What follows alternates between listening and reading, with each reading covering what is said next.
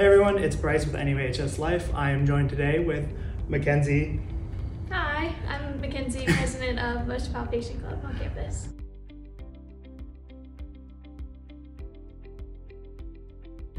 So at club, we practice these manipulations and palpations every Tuesday and Thursday at lunch, but we just go through a few. It's pretty fast, but we just try to get students to have as much contact with other humans and bodies as they can, because everybody's different.